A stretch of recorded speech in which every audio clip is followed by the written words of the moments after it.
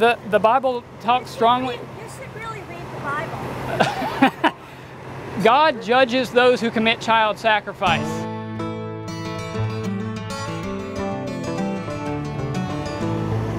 I appreciate your right to be out here and do this, but have you ever considered that requiring men to have abortions would be a good solution to the problem you're having? What do you mean?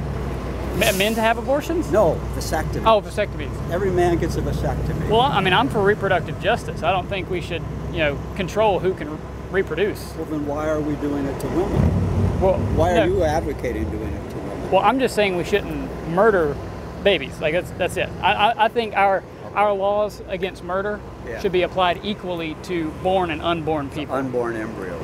Yes, they're human, and they're living. Gotcha. So, I mean, but the way to solve it is not get pregnant in the first place, and if men have vasectomies, then they can't do that. Yeah, well, I mean, we could also. Silly is what you're asking.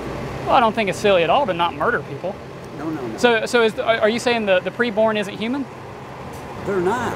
They're not human. When do they become human? When they're born. The Bible says at the first breath. No. Yes.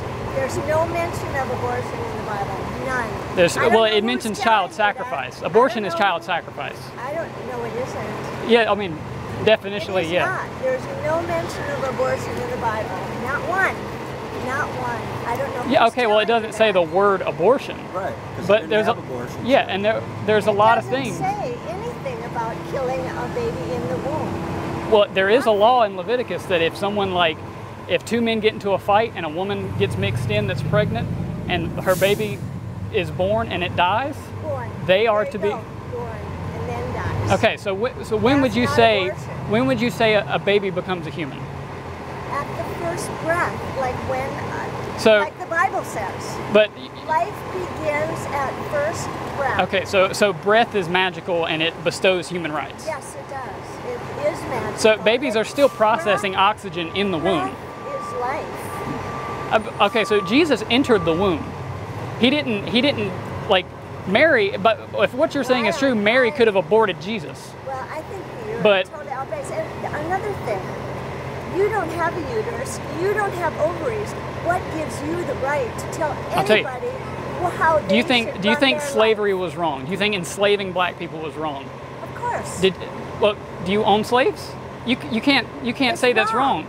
Oh, but you don't own slaves, so you can't have that opinion. Oh, come on. It's the same logic. People would say this. Slave owners would say this. They would say, my property, my prerogative. I have never had an abortion. How about you? You've never had an abortion. Why can you tell people what they should do? Because I think we can look at things and we can make moral judgments about things even if we haven't done them ourselves. On your side, but anyone else doesn't have that right. That's exactly. No, I didn't say that. That's hypocrisy. What did I say? People can't make judgments. Because I've never had a slave. No, so I can't say I wasn't actually making that point. I was making that comparison because you didn't agree with it. I'm saying what you were saying and what I proposed. What you're saying is hypocrisy. You don't have a uterus. You have no ovaries. Yeah. Why should you dictate to women what they can do with their own bodies? Because freedom is body autonomy. Taking away I agree with that. Is taking away their freedom. Women are not sex objects. Babies are not body parts. Well, then get a vasectomy. If you don't want an abortion, don't have one.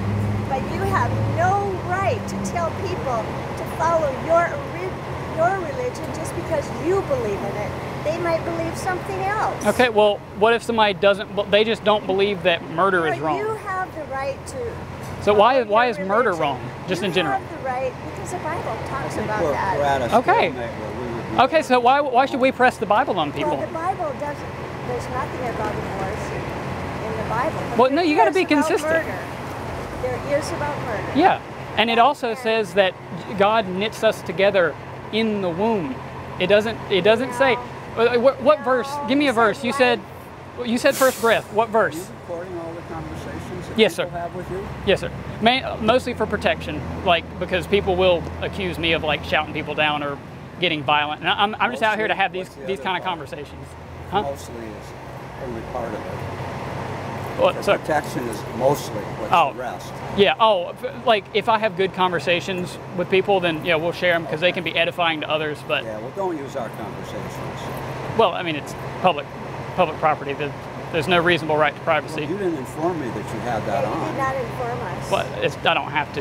You're in public. Yes, you do. No, there's no reasonable right to privacy in public. Is he taking pictures of you too while it's Yes. going on? Yes, sir. That's funny. All right, carry on. All right.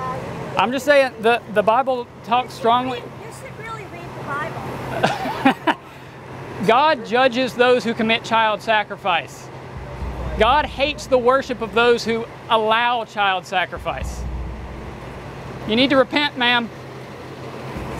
As strong as thunder will be heard across the land, calling to the magistrates to save our neighbor man.